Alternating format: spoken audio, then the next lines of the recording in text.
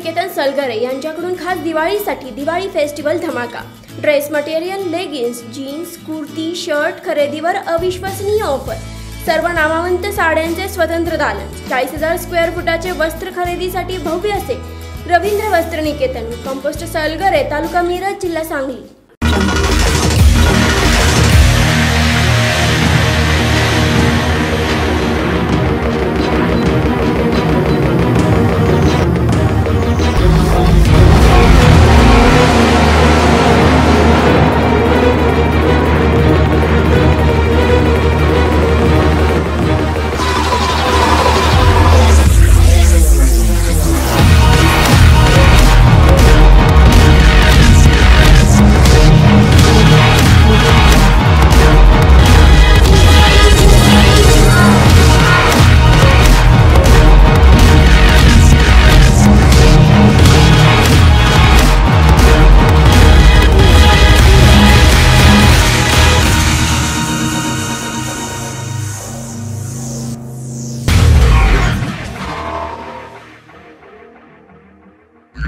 नमस्कार, मी चेतन सावंत. वज्रधारी न्यूजमध्ये आपलं स्वागत. विधानसभा निवडणुकांचं बिगुल वाजलंय आणि या निवडणुकांच्या धामधुमीमध्ये आज आपण खानापूर आटपाडी ह्या विधानसभा मतदारसंघाबाबत साधक बाधक अशा चर्चा करणार आहोत आणि ही चर्चा आपण सर्वांगाने करण्याचा प्रयत्न करणार आहोत. त्याचं कारण असं की ह्या चर्चेमध्ये आपण विविध पक्षाच्या जे पदाधिकारी किंवा प्रवक्ते म्हणून आपण ज्यांना बोलवले ते सर्व पक्षाचे पदाधिकारी आहेत, सामाजिक कार्यकर्ते आहेत, पत्रकार आहेत. तर ह्या सर्वांना बोलवण्याचा हा हेतू की ह्या चर्चेच्या माध्यमातून लोकांसमोर ह्या मतदारसंघातले विविध प्रश्न असतील, मुद्दे असतील, विविध त्यांच्या नेत्यांनी केलेली विकास कामे असतील, भविष्यातले आव्हाने असतील किंवा ह्यापेक्षा देखील व्यतिरिक्त जर काही गोष्टी असतील तर त्यावरती आपण चर्चा घडवून आणण्याचा वज्रधारीच्या माध्यमातून आपण प्रयत्न करणार आहोत. ह्या वज्रधारी न्यूजच्या चर्चेमध्ये आज उपस्थित आहेत प्रहारचे जिल्हाध्यक्ष सुनील सुतार, शिवसेनेचे भारत पवार, सदाभाऊ पाटील गटाचे समर्थक भालचंद्र कांबळे, वंचित बहुजन आघाडीचे प्रमोद क्षीरसागर, सामाजिक कार्यकर्ते धीरज भिंगारदिवे आणि दैनिक पुढारीचे तालुका प्रतिनिधी विजय लाळे.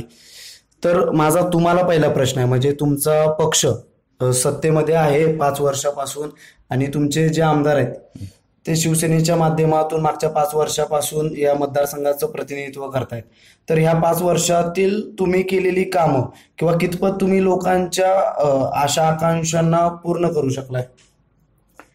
या मतदारसंघाचे विद्यमान आमदार अनिल भाऊ बाबर यांनी 5 वर्षामध्ये मागील 10 वर्षाचा बॅकलॉग भरून काढला. एवढे विकासाची त्यांनी व्याप्ती वाढवलेली आहे.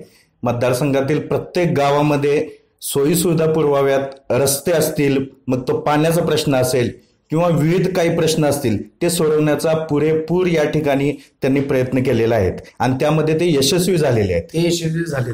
आपण सदाभाऊ पाटील गटाचे समर्थक असलेले भालचंद्र कांबळे यांना ह्योच प्रश्न घेऊन पुढे जाणार आहोत की ते म्हटले की मागच्या 10 वर्षाचा बॅकलॉग, म्हणजे तुमचे नेते त्याच्या अगोदरचे 10 वर्षाचे टर्म ह्या मतदारसंघाचे आमदार होते, मग त्यावेळी असा काय बॅकलॉग होता की त्यांनी हा भरून काढला? आदरणीय सदाशिवराव भाऊ यांनी मागील 10 वर्षात टेंबू योजनेच्या टप्पा क्रमांक 3 पासून ज्या शासकीय इमारती असतील किंवा ज्या विकासात्मक रोजगाराच्या दृष्टीनं, युवकांच्या दृष्टीनं जे विविध प्रश्न आहेत त्या सगळ्या प्रश्नांच्या बरोबर भाऊंनी काम केलेलं आहे. आणि सत्ताधारी ज्यावेळेस आदरणीय भाऊ होते त्यावेळेस भाऊंनी ह्या पूर्ण मतदारसंघात खानापूर असू दे, आटपाडी असू दे किंवा विसापूर सर्कल असू दे, ह्या प्रत्येक भागात भाऊंनी ज्या रोजगाराच्या संदर्भातले विषय असू दे किंवा रस्ते असू दे, टेंबू योजनेचा प्रकल्प असू दे किंवा शैक्षणिकदृष्ट्या असे बरेच प्रश्न आदरणीय भाऊंनी पूर्ण केलेले आहेत. म्हणजे संस्थाच्या माध्यमातून त्यांनी प्रश्न पूर्ण करण्याला प्राधान्य दिलेत. ह्या मतदारसंघाच्या बऱ्याचशा गोष्टी या टेंबूभोवती फिरतात, बऱ्याचशा निवडणुका टेंबूभोवती फिरल्यात. आजच्याही निवडणुकीचे कळीचे मुद्दे हे टेंबूभोवतीच आहेत. तर तुमच्यावरती असा देखील आरोप होतो की टेंबूच्या पलीकडे जाऊन दुसऱ्या मुद्द्यांना तुम्ही हात घालत नाही किंवा ते पूर्ण करण्याचा प्रयत्न करत नाही. त्याचं महत्वाचं कारण म्हणजे हा खानापूर, आटपाडी हे दोन्ही तालुके दुष्काळी म्हणून ओळखले जात होते. हा दुष्काळ मिटवायचा असेल तर या ठिकाणी हा उंचीवरचा भाग आहे.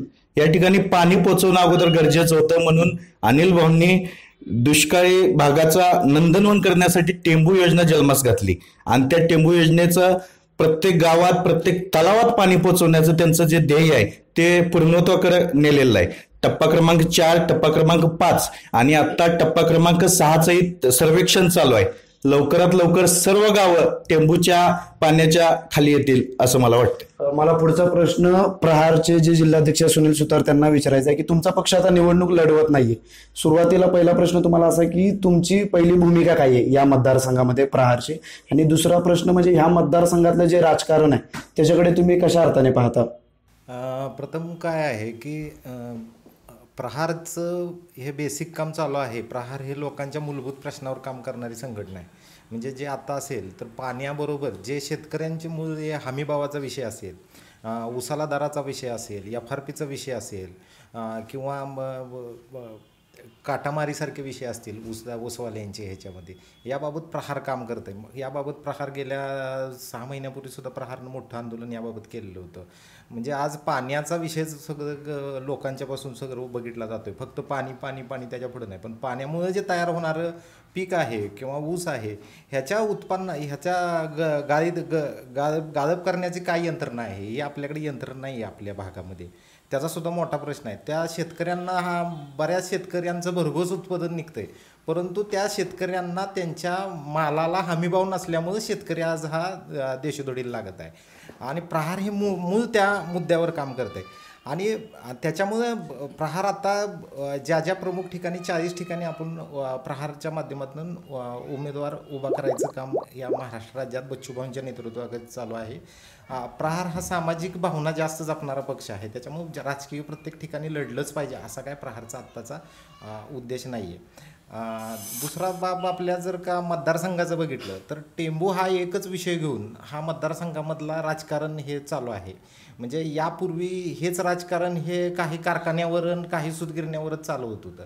आता हा टेंबूचा विषय, म्हणजे ह्याच्या व्यतिरिक्त विषयच नाहीत का, लोकांच्या समस्याच नाहीत का, असा एक विषय झालेला आहे. आणि लोकांना जर टेंबूचं पाणी आलं, लोकांच्यातून जे ऊस निर्माण होईल किंवा जे उत्पन्न होईल त्याची गाळपाची काय यंत्रणा आहे. हा जो कारखाने जे सभासदांच्या मालकीचे होणार होते त्यासाठी जो संघर्ष चालला होता तो कुठेतरी थांबलेला दिसतोय, हा बाजूलाच पडलेला दिसतोय.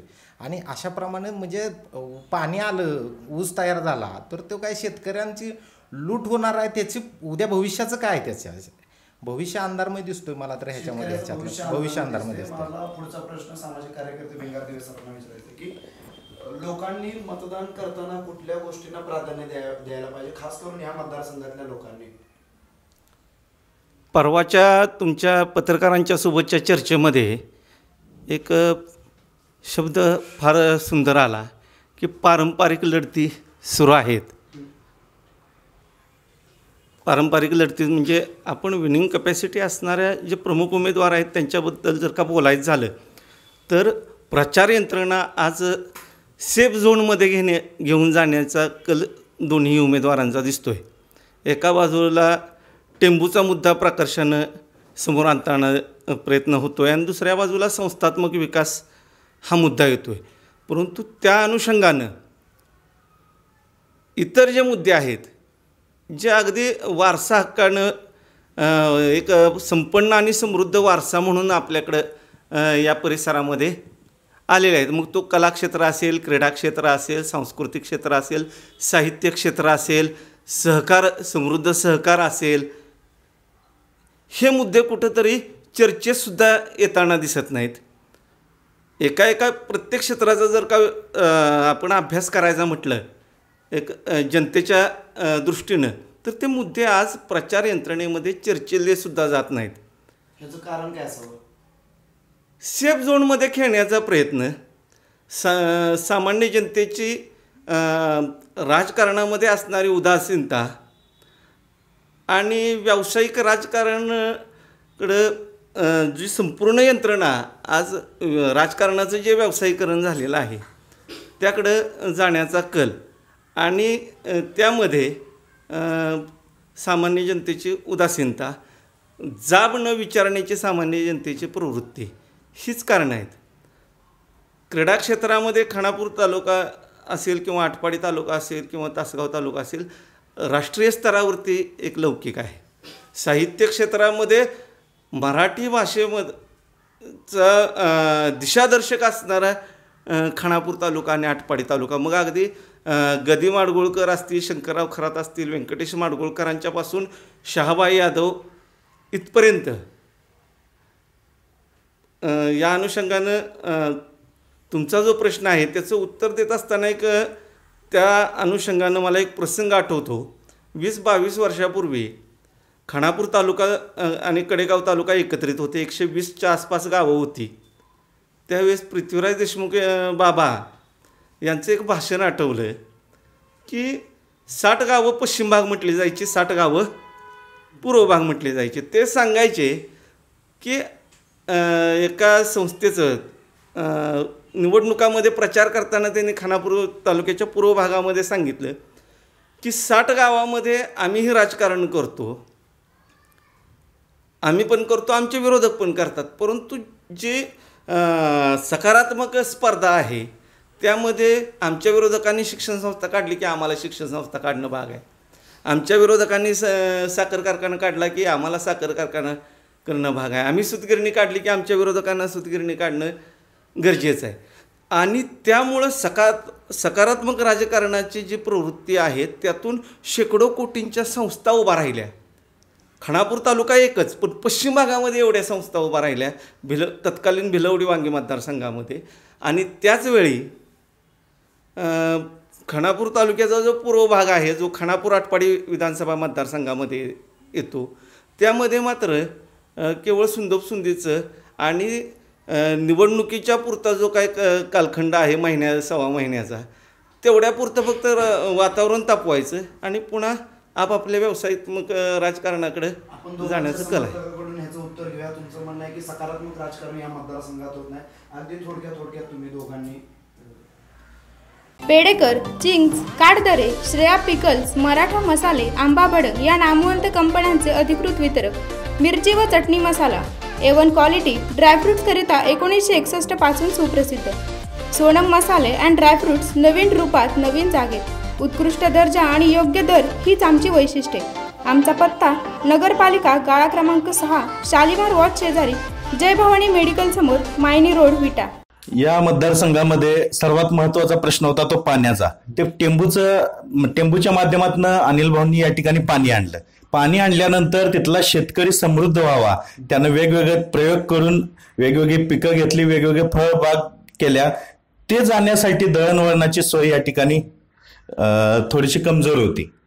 त्या दृष्टीनं त्यांनी प्रत्येक गावामध्ये चांगल्या पद्धतीचा रस्ता करण्याचं या ठिकाणी हातात घेतलं आणि ते काम पूर्णत्वास आलं. पाण्याला जोड रस्ते विकासाची त्यांनी दिली. ह्या मतदारसंघामध्ये फक्त सुंदोबसुंदीचं राजकारण होते, सकारात्मक राजकारणाचा अभाव आहे. आदरणीय सदाभाऊंनी ह्या मतदारसंघात सगळ्या क्षेत्रात अतिशय उत्कृष्टपणे आणि दूरदृष्टी विचारपूर्वक त्यांनी काम केलेलं आहे. आता विट्याचा विषय धरला, जो आता कळेचा मुद्दा झाला आहे टेंबू योजनेचा, तर विट्याचा प्रश्न, पाण्याचा प्रश्न हा 1996 साली आदरणीय सदाभाऊंनी तो मिटवलेला आहे. त्यामुळं जर प्रत्येक गावात जर प्रत्येकाला अभिमान असेल पाणी आलं म्हणून, तर विट्याच्या नागरिकांना सुद्धा त्याचा अभिमान असायला हवा की आपल्या पाण्याचा प्रश्न आदरणीय सदाभाऊंनी 1996 साली मिटवलेला आहे. आणि दुसरी गोष्ट, भाऊंचं दूरदृष्टीचं राजकारण प्रत्येक क्षेत्रात सगळ्या गोष्टीत हे. आज समजा माझ्या बरोबरचे कोण दोघं असतील तर मी आज त्या समजा ते गरीब असतील किंवा त्यांना छोट्याशा उद्योगधंद्यासाठी काय भांडवल हवं असेल तर मी आज आदरणीय भाऊंच्या विटा अर्बन बँकेमार्फत मी त्यांना लोन देऊ शकतो 50,000 किंवा 1,00,000 रुपये असं मी केलेले आहे. जर कोण गरजू व्यक्ती असेल, त्याला कामाला जरूर असेल, त्यांच्या संस्थात्मक जे इंजिनिअरिंग कॉलेज असेल, बँक असेल, पतसंस्था असेल, महाविद्यालय कॉलेज असेल, डी फार्मसी असेल, वेगवेगळ्या संस्थामार्फत मी त्या एखाद्या 2 किंवा अशा गरजू जो व्यक्ती आहेत त्यांना मी नोकरी किंवा काम सुद्धा देऊ शकतोय. अशा बऱ्याच विकासात्मक गोष्टी आदरणीय भाऊंनी केलेल्या आहेत. आणि त्यामुळे ह्या विट्या पासून पूर्ण मतदारसंघात सदाभाऊंच्या दूरदृष्टीचं राजकारण हळूहळू लोकांना समजायला लागले. मला वंचित बहुजन आघाडीच्या प्रमोद क्षीरसागर यांच्याकडे जायचं आहे. माझा प्रश्न असा आहे की ह्या मतदारसंघामध्ये गोपीचंद पडळकरांनी 2009ला निवडणूक लढवली, 14ला लढवली आणि आता लोकसभेची वंचित बहुजन आघाडीच्या चिन्हावरती निवडणूक लढवली आणि ह्या मतदारसंघातून जे लीड मिळालं ते महाराष्ट्रातलं जे वंचित बहुजन आघाडीचे जे मतदारसंघ आहेत किंवा जेवढे जे विधानसभा मतदारसंघ आहेत त्यापैकी हे उच्चांकी होतं.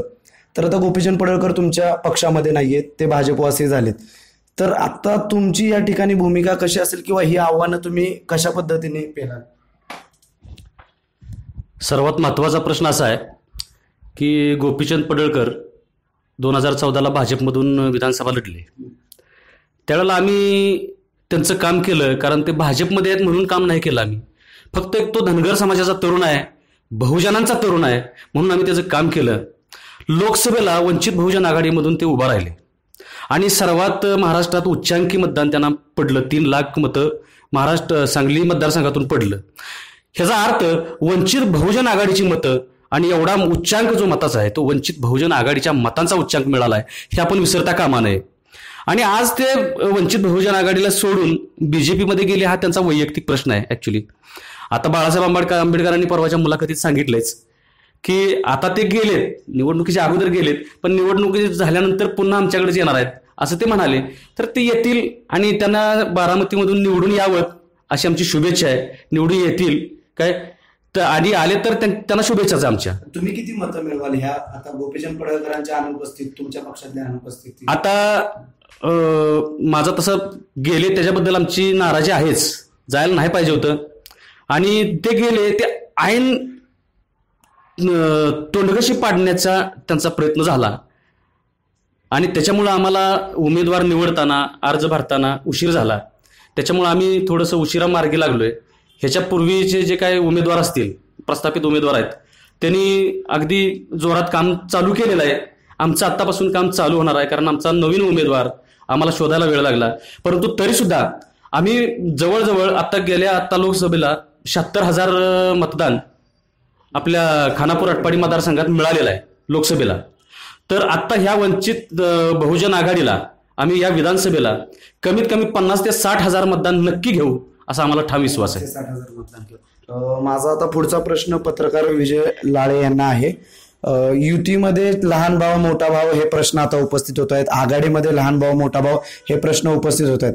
या मतदारसंघात देखील लहान तालुका मोठा तालुका किंवा लहान भाव मोठा भाव असे प्रश्न उपस्थित होत आहेत. आता देखील आटपाडी तालुक्याचा आमदार हवा अशी मागणी पुढे आली, परंतु नंतर ती मागे पडली. 95ला आटपाडी तालुक्याला आमदारकी होते. तर नेमकी ही भावना तेवढी तीव्र आहे का तिथल्या लोकांमध्ये किंवा याकडे तुम्ही कशा पद्धतीने पाहता? मुळात एक गोष्ट मला इथं नमूद करावीशी वाटते. स्वातंत्र्यानंतरच्या 70 वर्षातसुद्धा आपण पाणी, रस्ता आणि वीज ह्या मूलभूत गरजा लोकांना पुरवू शकत नसेल तर इथल्या सगळ्याच राजकारण्यांचं हे अपयश आहे असं मी मानतो. म्हणजे त्याला आत्ताचे जबाबदार असतील, मागचे जबाबदार असतील, परंतु हे योग्य नाही आणि इथून पुढे तर परिस्थिती सुधारावी असं मी अपेक्षा व्यक्त करतो. आता प्रश्नाकडे येतो तुमच्या. आटपाडीची अस्मिता किंवा आटपाडीच्या नावानं जे राजकारण केलं गेलं, आटपाडीचं राजकारण हे केवळ मतापुरतं आणि निवडणुकीपुरतंच बाहेर येतं असं काय येतं, असं एक प्रश्न मला लोकांना विचारावा असा वाटतो. जे कोण आता आटपाडीची अस्मिता म्हणून समोर येत आहेत त्यांनी गेल्या 5 वर्षात काय केलं किंवा गेल्या 1995ला तुम्हाला जेव्हा आमदारकी दिली होती, आटपाडीला आमदारकी दिली होती, त्याच्यानंतरच्या 15 वर्षामध्ये 20 वर्षामध्ये आटपाडीनं खानापूर आणि समजा आता नवीन वाढलेल्या तासगाव तालुक्यातल्या गावांच्या लोकांसाठी, इथल्या जनतेसाठी नेमका काय केलं हा प्रश्न विचारायला नको का? तर मला असं वाटतं की अस्मिता वगैरे विषय हे आता बोथट झालेले आहेत. 2004ला तुम्ही काय केलं या सगळ्या म्हणजे मतदारसंघातल्या प्रत्येक माणसाला माहिती आहे. विधानसभेमध्ये दरवाजा फोडून आत जाणार म्हणून तुम्ही घोषणा केली. दरवाजा फुटला आहे का नाही माहीत नाही, परंतु आज त्यावेळेला तुमची भूमिका काय होती, कुठल्या अंडरस्टँडिंगवर तुम्ही माजी आमदार सदाशिव पाटलांना पाठिंबा दिला, हे सगळ्या लोकांना माहिती आहे ना. त्यामुळं आता अस्मिता वगैरे ह्या गोष्टी चालणार नाहीत. आता काय करेल आटपाडी तालुका ह्या विधानसभेला? आतासुद्धा परिस्थिती अशी आहे की म्हणजे थेट म्हणावं असं वाटतं की जे पैसा देईल त्याच्या मागं लोक जाणार आहेत. लोक जाणार की नेते जाणार आहेत. आणि तिथलं राजकारण किंवा आत्ता एकूण परिस्थिती पाहता तिथं सध्या 3 गट अस्तित्वात आहेत. बाबर गट आहे, स्वतः देशमुखांचा आहे आणि पडळकरांचा आहे. आणि उरलेला जो गट आहे तो सदाशिवराव पाटील हे काबीज करण्याचा प्रयत्न करणार बहुतांशी.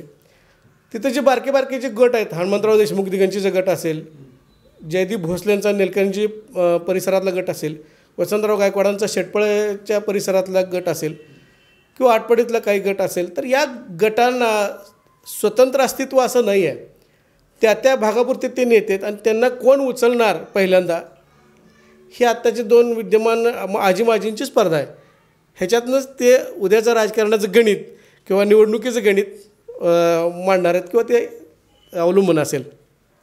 त्या म्हणजे ती जी बेट आहे ती कोण काबीज करणार किंवा ते म्हणतात की कोण उचलणार का? काबीज करणं हा ज्याचा त्याचा प्रश्न आहे, पण खानापूर, आटपाडी आणि विसापूर नाही, मी असा तुम्हाला का विचारला की अशी चर्चा आहे की अनिल बाबर यांच्या विरोधात जे उर्वरित जे प्रमुख 3 गट आहेत ते एकत्र येऊ शकतात. तसं काही होणार नाही, कारण भाजप शिवसेना युती सरकारनं अतिशय चांगलं काम या मतदारसंघात केलेलं आहे. आटपाडीमध्ये जे सध्या भाजपमध्ये आहेत, जे शिवसेनेत आहेत, ते युती सरकारच्या सोबत राहतील, युती धर्म पाळतील. मग तुम्ही कसं जिंकाल? कारण युती धर्म जर पाळला तर तुम्ही एकटे पडाल. आम्ही आटपाडी तालुक्यात प्रत्येक पंचायत समिती भाग किंवा जिल्हा परिषद भाग पूर्ण लोकांच्या संपर्कात ग्राउंड लेवलला गेलेलो आहे. आदरणीय दादांच्या, वैभवदादांच्या मार्फत पूर्ण आटपाडी तालुक्यातल्या संपूर्ण गावात दादा पोचलेले आहेत. त्या युवकांच्याबद्दल त्यांच्या ज्या समस्या आहेत, ज्या कुठल्या काय गोष्टी असतील त्या दादा स्वतःहून तिथे उपस्थित राहून सगळ्या पूर्ण करत आहेत. भाऊंच्या मार्फतनं भाऊ वेगवेगळ्या लोकांशी संपर्क साधून ह्या गोष्टी होत आणि आदरणीय भाऊ म्हटल्याप्रमाणे ह्या 2019चा मैदान भाऊ मारणार म्हणजे मारणारच. अजून एक मला तुम्हाला एक प्रश्न विचारायचा की ह्या मतदारसंघात किंवा ही निवड ठरताना म्हणजे आमदारांची एक टर्निंग पॉईंट ठरतो तो विसापूर सर्कलचा. ती जी गाव आहे त्यांचा कल आता सध्या कुठे असू शकतोय? स्पष्ट बोला, तुम्ही स्पष्ट बोला. गेल्या 5 वर्षामध्ये तिथल्या लोकांना ज्याने सहकार्य केलं त्यांच्या मागं लोक जातील ह्याबद्दल मला तरी काय शंका वाटत नाही. त्यांचं लोकल राजकारण असतं. तिथल्या लोकांना गेल्या 5 वर्षात ज्यांनी मदत केली त्यांच्या मागं लोक जाणार निश्चितच. भिंगारदिवे सरांना मला प्रश्न विचारायचा की ह्या मतदारसंघातला एक खूप महत्त्वाचा प्रश्न आहे म्हणजे गलाई व्यावसायिकांचा. त्यांच्या ज्या काही समस्या आहेत त्यांच्याकडे प्रामुख्याने कुणी लक्ष दिलंय आणि भविष्यात त्या पूर्ण करण्यासाठी काय उपाययोजना करायला पाहिजेत? तुम्हाला एक मतदार म्हणून काय वाटते? गलाई व्यवसाय हा गेली 200 वर्ष हे या भागाला, परिसराला लाभलेलं समृद्धीचं देणं आहे. जर का गलाई व्यवसाय नसता तर आजही विस्थापिताचं जे गलाई व्यवसाय नाहीत आटपाडी तालुक्यात ते फारच प्रमाण आहे. लाळेसाहेब, आपणच 2-3 वर्षापूर्वी बातमी लावली होती की जवळपास 500 कुटुंब उन्हाळ्यामध्ये स्थलांतरित झाली. माणसांनी विदर्भ मराठवाड्यामध्ये जे शेतकऱ्यांचं आत्महत्याचं प्रमाण आहे त्याच्याही पेक्षा प्रचंड आत्महत्येचं प्रमाण या परिसरामध्ये बघायला मिळालं असतं. परंतु आज या परिसरामध्ये एकही आत्महत्या शेतकऱ्यांची झालेली नाही. उलट पाणी नसतानाही एक्सपोर्ट क्वालिटीची शेती करण्याचं कसं इथल्या शेतकऱ्यांनी दाखवलं, कारण गलाई व्यवसायाचं पाठबळ त्याला होतं. आज जो म्हणून काही संस्थात्मक किंवा इतर जत्रा क्षेत्रांपासून, कुस्तीपासून ते सहकारी संस्थापर्यंत गावाच्या विकासाचं सांगाल तर स्वागत कमानी असतील, मंदिरावरची कळसं असतील किंवा स्मशानभूमीतलं शेड असेल, हा सगळा जमिनीवरचा जो विकास आहे तो गलाई व्यावसायिकांच्या माध्यमातून केला जातो. आता लाळेसाहेबांनी एक फार मोठा विषय आपणाला कळीचा मुद्दा म्हणून सांगितला की सर्व राजकारण्यांचं म्हणजे इथं पक्षीय अभिनिवेश फारसा उपयोगाला येत नाही. गटातटाचं प्रत्येक पॉकेटमध्ये एक नेता आहे, तो आपलं पॉकेट सांभाळून आहे. शेवटच्या 5-7 दिवसामध्ये जे म्हणून संबंधित गटाचे किंवा एखाद्या बेटमधले नेते भूमिका जाहीर करतील, ती भूमिका ज्याच्याकडे जास्त संख्येनं नेत्यांचा समूह उपलब्ध होईल तो विनर होतो. हीच इथं दुर्दैवाची गोष्ट अशी की परफॉर्मन्स ऑडिट कुठल्याही नेत्याबद्दल होत नाही. म्हणून पारंपरिक लढती, पुन्हा तो शब्द मी आत्ता वापरतो की पारंपरिक लढतीच होत असतात. परफॉर्मन्स ऑडिट 5 वर्षामध्ये या क्षेत्राशी निगडीत मी हे काम करू शकलो. पोटेन्शियल फार मोठा आहे, परंतु सेफ झोनमध्ये खेळण्याचा विनिंग कपॅसिटी असणाऱ्या नेते मंडळींचा प्रयत्न होतो आहे. त्यामुळं मग टेंबूची योजना एक वापरला जातो मुद्दा, त्याचबरोबर संस्थात्मक विकास हा दुसऱ्या बाजूनं मुद्दा वापरला जातो. इथं जिल्ह्यामध्ये सर्वाधिक सुंदर असं फॉरेस्टचं क्षेत्र इथं आहे. पर्यावरण विकास जर का इथला झाला, प्रत्येक घाटबात्यावरती जो असणारा, प्रत्येक डोंगरावरती जर का वृक्ष लागवड कमी पाण्याची जर का झाली, तर आपण महाराष्ट्रामधला एक आयडॉल प्रोजेक्ट उभा राहू शकतो. साहित्य क्षेत्राला जर का चांगल्या पद्धतीनं पाठबळ दिलं तर ते पोटेन्शियल फार मोठ्या प्रमाणात आहे. क्रीडा क्षेत्राला पाठबळ दिलं तर ते पोटेन्शियल फार मोठं आहे. तुमच्या स्पर्धा परीक्षेमध्ये काम करणाऱ्या, अभ्यास करणाऱ्या विद्यार्थ्यांसाठी जर काही इथं पायाभूत सुविधा उपलब्ध करून दिल्या तर त्याचंही पोटेन्शियल आत्ता जो म्हणून काही विकास होतो आहे तो फक्त एकतर व्यक्तिगत त्या विद्यार्थ्यांनी त्या क्षेत्रामध्ये काम करणाऱ्या त्यांनी केलेला आहे, किंवा त्या विकासाचा केंद्रबिंदू हा गलाई व्यवसाय आहे. म्हणजे सर्वसमावेशक या ठिकाणी विकास होत नाही. सुनील सुतार सरांना मला पुढचा प्रश्न विचारायचा आहे की तुम्ही आता प्रहारच्या माध्यमातून अनेक आंदोलनं केली, कडकनाथचं असेल किंवा या अगोदर देखील बरीचशी आंदोलनं केली, तर ह्या मतदारसंघात असा एक आरोप होतो की म्युच्युअल अंडरस्टँडिंगचं राजकारण होतं. तर या आरोपात तथ्य आहे का, आणि असेल तर ते कशा पद्धतीने होतं? 100% तथ्य आहे यामध्ये. विट्याचं राजकारण बघितलं तर विट्याचं राजकारणामध्ये अनिल बाबरांनी कायम विट्याच्या राजकारणात सदाभाऊंना झुकतं माप दिलेलं आहे. म्हणजे जो काय विरोध करायचा तो आपला गट टिकवण्यासाठी विरोध करायचा. विट्यातल्या लोकांना काय त्रास होतो, म्हणजे जी विट्यातल्या लोकांना जी दहशत जाणवती, काय जाणवती, ही इलेक्शनपुरतीच जाणवती. त्यानंतर कधी ती दहशत मोडण्याचा कधी प्रयत्न होत नाही. किंवा गेल्या 5 वर्षात अनिल बाबरांनी एकही विटा नगरपालिकेची आढावा बैठक घेतलेली नाही. आणि ह्याच्या आधी पण 15 वर्षात कधी जेवढ्या वेळ होते तेव्हा कधीही त्यांनी विट्याच्या नगरपालिकेची आढावा बैठक कधी घेतलेली नाही. तसंच सदाभाऊसुद्धा जर का पंचायत समिती वगैरे असतात तर पंचायत समितीमध्ये ज्या ताकदीनं ते स्वतःसाठी लढतात, म्हणजे आमदारकीच्या वेळी जे स्वतःसाठी लढतात त्या ताकदीनं ते पंचायत समिती जिल्हा परिषदेत लढत नाहीत. असं कार्यकर्त्यांच्या लक्षात आलं आहे, लोकांच्या हे लक्षात आलेलं आहे की ह्यांच्या दोघांचं हे मिलीभगत आहे. आणि त्याच्यामुळे लोक ह्यांना पूर्ण ओळखून आहेत. त्याच्यामुळे लोकसुद्धा सोयीची भूमिका घेत आहेत आता. म्हणजे राजकारणीच घेतात असं काही नाही, लोकांनी घ्यावून का घेऊन नये असा विषय आहे तो. कारण याच्याबद्दल जर का सदाशिव पाटलांनी सुद्धा बऱ्याच मागची दोन इलेक्शनं ही फक्त त्या नागेवाडी कारखान्याच्या जोरावर म्हणजे हे केली. म्हणजे इलेक्शन आला की तो नागेवाडी कारखाना हा डिजिटलवर असायचा अशा पद्धतीचं होतं.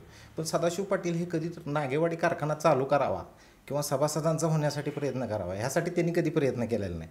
म्हणजे अशा वेगवेगळ्या भूमिका प्रत्येकाच्या आहेत. आणि सदाशिव पाटील आता जे काँग्रेसचे विरोधक म्हणून होते, म्हणजे सत्ताधारीच्या विरोधात होते, ते शेतकऱ्याच्या प्रश्नावर कधी आज रस्त्यावर आलेले दिसले नाहीत. ह्या 5 वर्षात कधी बाबा रस्त्यावर आलेत ते आणि शेतकऱ्यांची विरुद्ध आंदोलन मांडतायत असं कधी कुठं काही दिसलेलं नाही. म्हणजे ह्यांचं हे मिलीभगत आहे म्हणजे ह्याच्यामधलं. आणि तुम्ही जे म्हणता ना आटपाडीचा विषय ह्याचा, आटपाडीची सुद्धा म्हणजे नेत्यांच्या सगळ्या सेटलमेंट आहेत. भाजपमध्ये जाणाऱ्या नेत्यांचं जर का प्रमाण बघितलं तर त्यामध्ये जर का त्यांच्या संस्थेचे आणि ह्यांच्या अडचणी आहेत अशीच लोक पहिल्यांदा उठून भाजपमध्ये गेलेले आहेत.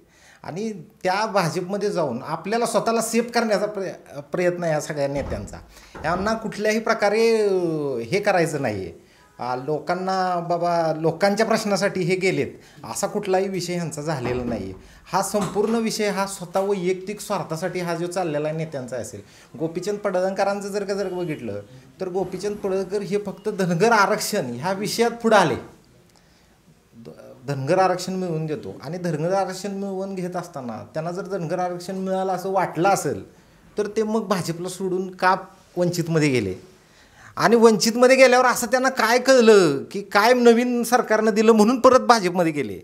म्हणजे हे सगळं सोयीचं राजकारण आहे. हे म्हणजे लोकांची सुद्धा ह्यामध्ये फार मोठा विश्वासघात झालेला आहे. म्हणजे हा विषय लोकांच्या फार लक्षात आलेला आहे. याच्यामुळं लोकांना ह्याच्यामुळं आता कोणत्या नेतृत्वावर विश्वास ठेवावा, कोणत्या नेतृत्वाच्या मागावर जावं, ही संभ्रम अवस्था आहे लोकांच्या मध्ये आता सध्या. सोयीच्या राजकारणाबद्दल त्यांनी जे आरोप केले त्याबद्दल काय? नाही, प्राप्त परिस्थितीनुसार जे भाऊनी राजकारण केले ते असं आता प्रत्येकाचा आरोप सामाजिक कार्यकर्ते आहेत त्यांच्या दृष्टीनं त्यांचं मत त्यांनी मांडलं, पण अशी वस्तुस्थिती अजिबात नाही.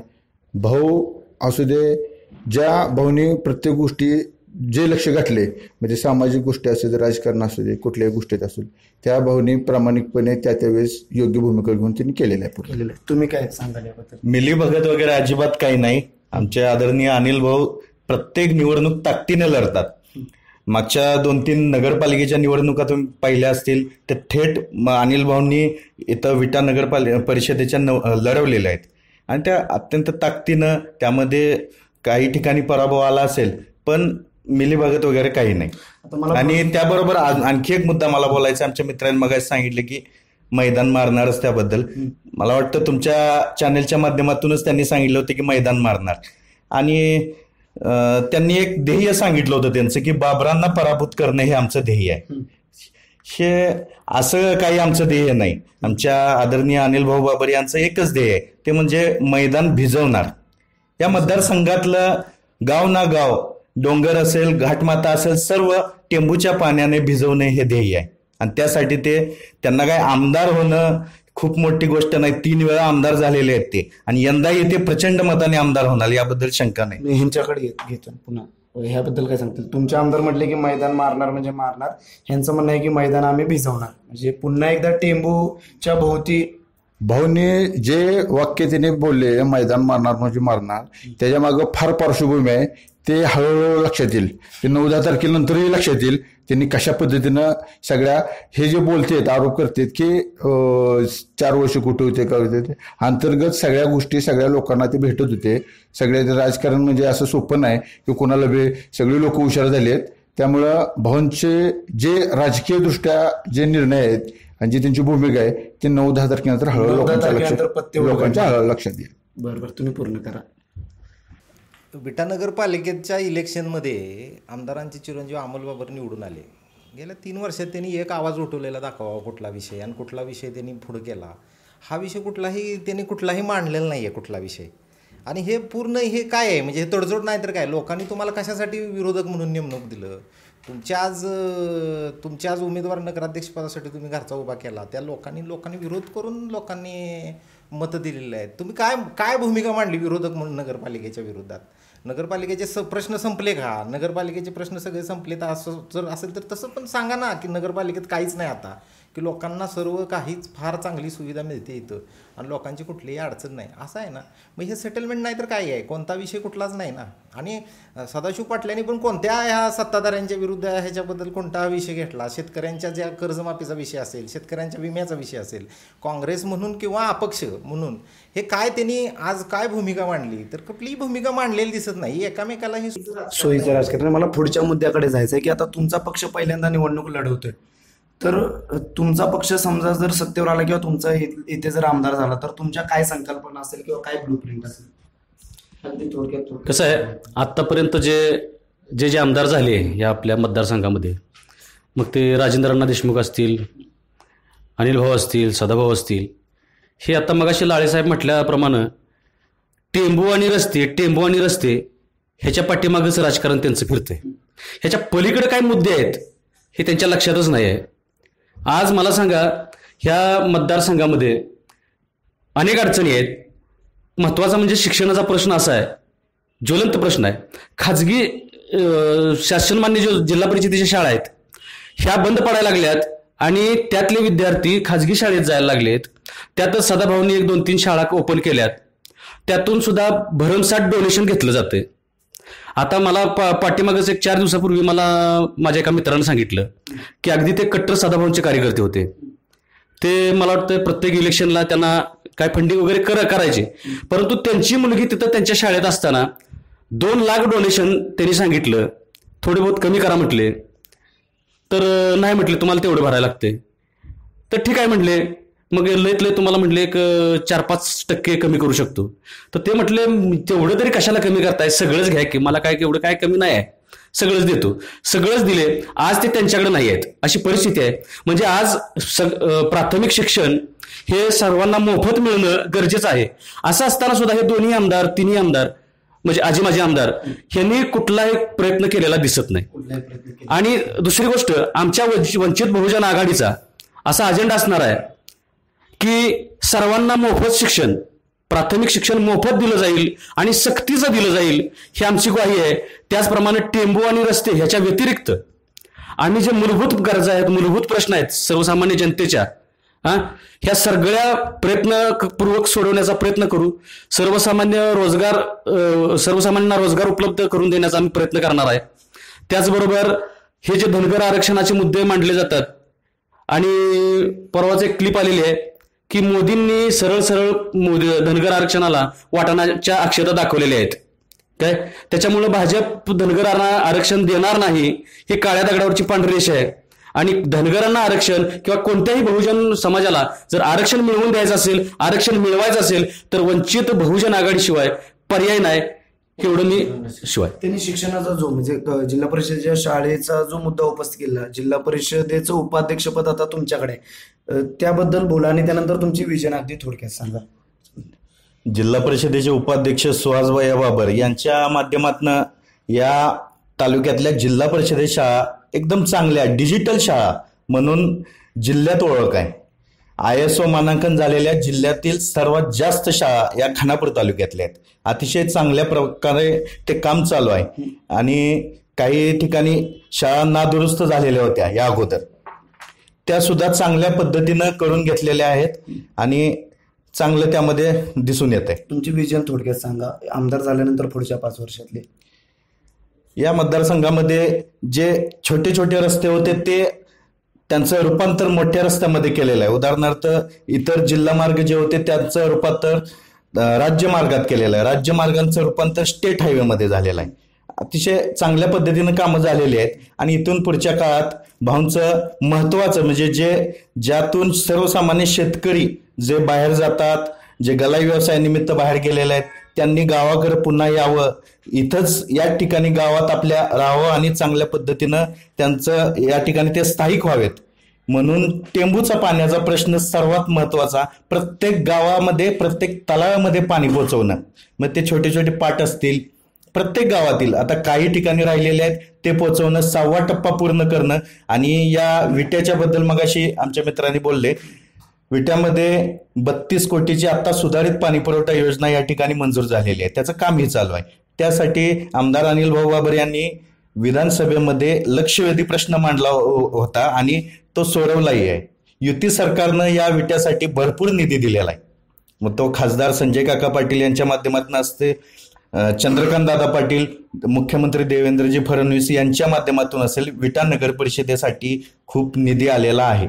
हे त्यांनी मान्य करा. काय विजन सांगाल तुमचे भविष्यातले? आमचे मित्र म्हणले भरत पवार की विट्यासाठी निधी आलेला आहे. लक्षवेधी जो प्रश्न आमदार साहेबांनी जो मांडला त्याच्या माहिती घ्या. त्याच्या अगोदर नगरपालिकेचा ठराव शासनापर्यंत गेलेला होता आणि तो नगरपालिकेचा ठराव आणि शासनाला कागदपत्राची पूर्तता केल्यानंतर आमदार साहेबांनी लक्षवेधी म्हणजे मत मांडलेलं आहे ह्याच्यात. त्यामुळं विटा नगरपालिकेचा पाण्याचा प्रश्न हा विटा नगरपालिकेनं ठराव मंजूर करून शासनाकडे प्रस्ताव दाखल केल्यानंतर मग अनिल भाऊंनी मांडलेला आहे. अनिल भाऊंच्या मांडण्यामुळं 12 कोटी काही 13 कोटी 32 कोटी 33 कोटी काही निधी आलेला नाही. आणि दुसरी गोष्ट, युती सरकारचा विषय, नगरपालिका एक स्वायत्त संस्था आहे. शेवटी युती सरकार म्हणजे कुठल्या नगरपालिकेला निधी द्यायचा नसतो असं काही नियम नसते. हे काय आता म्हणजे थोडक्यात हुकुमशाहीकडे वाटचाल भाजप शिवसेनेची, असं काही नसतं. निवडून आलेले जनतेनं निवडून दिलेले 24 पैकी 22 नगरसेवक निवडून आले, ते जनतेने नेलेले. आणि युती सरकार म्हणजे सरकार मायबाप असते. सरकार म्हणजे तिथे हुकुमशाही करा बसलेलं नसतं. सरकारने ज्या स्वायत्त संस्था, आता आमचं पुढील विजन असं आहे की प्राथमिक शिक्षणापासून सगळ्या झालेलं, आता इंजिनिअरिंग कॉलेज झाले, डी फार्मसी झालेलं आहे. आता पुढं आदरणीय भाऊंच्या जे आमदार होणार आहेत त्यांच्यानंतर त्यांचं विजन असं आहे की आटपाडी तालुक्यात MIDC भाग असू दे, आता एक विट्यात किंवा आपल्या तालुक्यात मल्टीस्पेशल हॉस्पिटल, ॲग्रिकल्चर कॉलेज आणि लॉ कॉलेजचं सुद्धा नियोजन चालू आहे. अशा वेगवेगळ्या जे आता आमचे ते मित्र वंचित आघाडी जे बोलले की डोनेशन वगैरे, तर हे पहिल्यांदा तुम्ही एक लक्षात घ्या की जिल्हा परिषदेच्या शाळेंची अवस्था अशी काय आणि लोकांना असं काय वाटलं. आणि शेवट CBSE जो सेंट्रल गव्हर्नमेंटचा पॅटर्न आहे त्यांच्या त्या फी संदर्भात जो क्रायटेरिया असतो त्या पद्धतीनं त्या विद्यार्थ्यांना त्या पालकांना तेवढं द्यावं लागतं. त्यामुळे ते राजकारण आणि संस्था हा वेगवेगळ्या गोष्टी आहेत, त्याच्यात गपलं करू नका साहेब. आणि भाऊंच्या विकासात्मक दृष्टीनं सगळ्या इथून पुढं मतदारसंघात पाणी शुद्ध राहिलेले टेंबू योजना जो आहे ते सुद्धा भाऊंच्या काळातच आमदार झाल्यानंतर येईल. दुसरी गोष्ट की शेतीला हमीभाव मिळण्यासाठी ज्या बाजारपेठी विट्यासारख्या गावात आज सगळ्या शेतीच्या मालांना बाजारभाव जे मार्केट आहे ते विट्यातच आहे, ते उपलब्ध होईल. युवकांना रोजगाराची संधी उपलब्ध होईल आणि भविष्यात एक सकारात्मक आणि चांगलं अनुकूल वातावरण भावंदांना होईल. अगदी थोडक्यात पूर्ण करा मला तिथे जायचं. माझे मित्र बालचंद्रने सांगितलं की भाजप शिवसेना सरकारचं हुकुमशाहीच्या दिशेने वाटचालचं. तुम्ही लोकसभेच्या अगोदर 4 वर्ष तुम्हाला हुकुमशाही वाटलं नाही, त्यांच्याकडून तुम्हाला निधी घेताना तुम्ही 1996 पाणी आणलं हे सांगितलं. तत्कालीन ग्रामविकास मंत्री जनतेचा पैसा आहे. तत्कालीन सरकारनं ग्रामविकास मंत्री युती सरकारनं या विट्याचा पाणी प्रश्न अगोदरी जो गोगाव योजनेचा जो होता तोही सोडवलेला आहे. मला नवीन मुद्द्यांकडे जायचं आहे. भिंगारदिवे सर, तुम्ही मला सांगा की ह्या मतदारसंघातले शिक्षणाचा जो प्रश्न असेल, रोजगाराचा असेल, इंडस्ट्रियल एरियाचा असेल, हे कार्ड किंवा हा ग्राफ कसा आहे सध्या किंवा कसा असायला पाहिजे भविष्यामध्ये?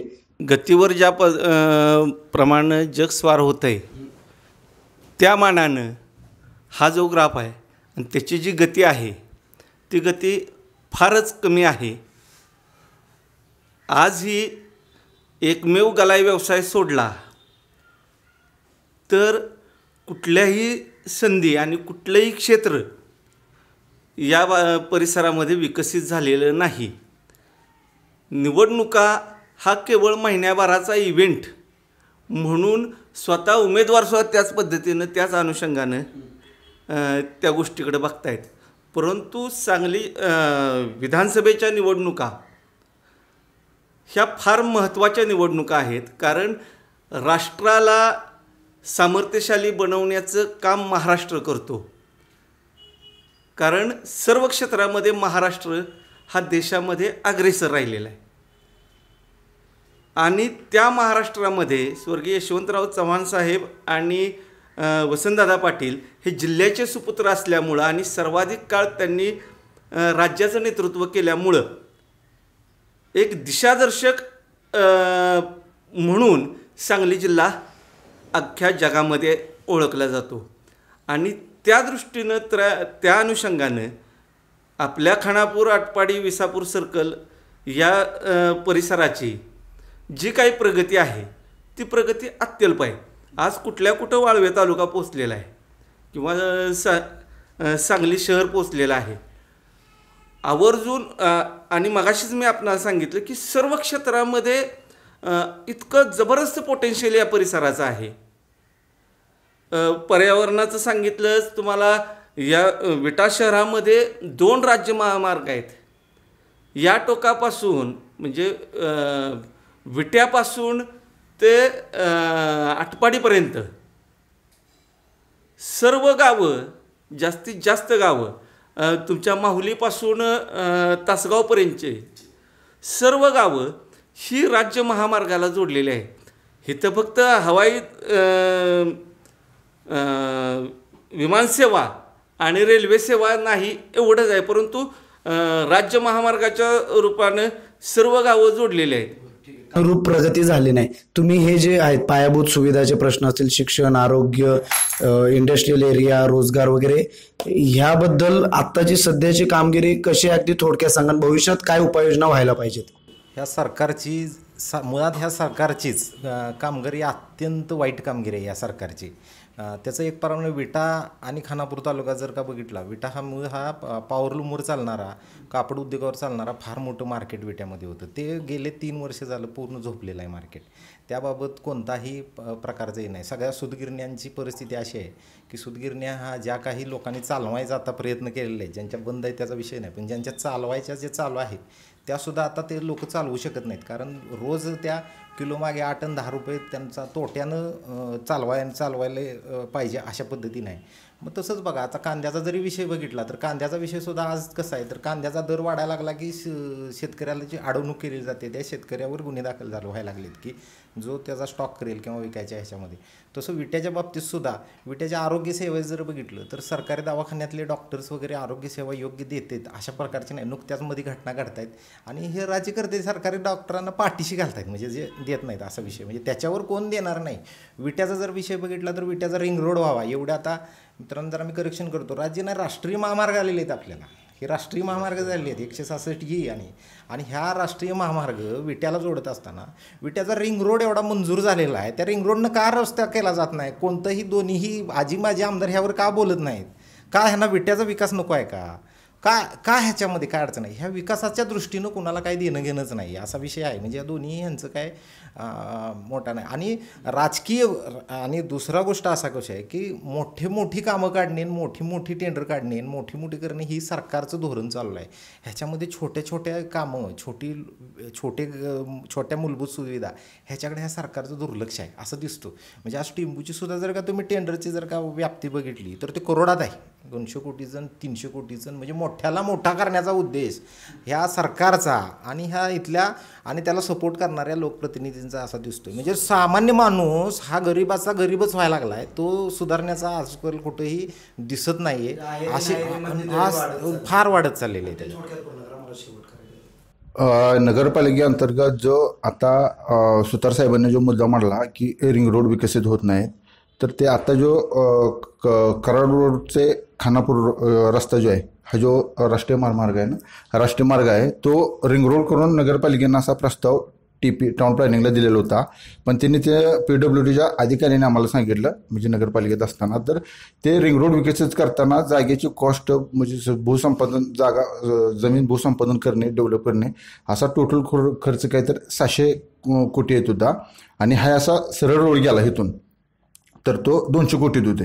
त्यामुळे शासनानं ते रिंग रोड विकसित म्हणजे खर्च जास्त होतोय म्हणून हा असा मार्ग काढला. हा रिंग रोड असा म्हणजे जो राष्ट्रीय महामार्ग येणार आहे तो रिंग रोड मार्फत असा बाहेरून गावाच्या जेव्हा असा नगरपालिकेनं प्रस्ताव दिलेला होता, पण ते जास्त बजेट जात होतं, त्यामुळे हे केलं. अगदी थोडक्यात संपूर्ण त्यांनी आता सांगितलं की रिंग रोड असा काय टेक्निकल त्यांनी प्रॉब्लेम सांगितला.